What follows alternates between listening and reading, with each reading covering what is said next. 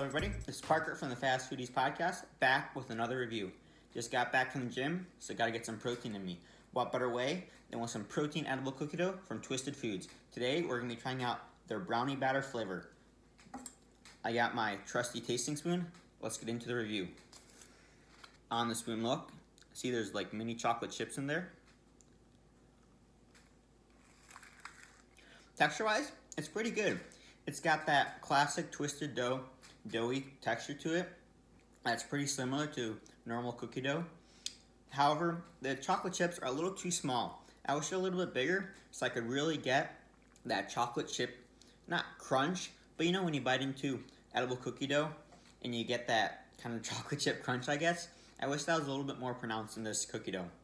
Flavor-wise, however, it's got a really nice dark chocolate flavor, which I wasn't expecting.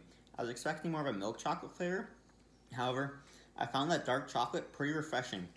I'm going to give this an 8 out of 10. Thanks for watching. Please like, share, and subscribe. And if you want to hear more, check out Fast Foodies Podcast on Apple Podcasts and Spotify.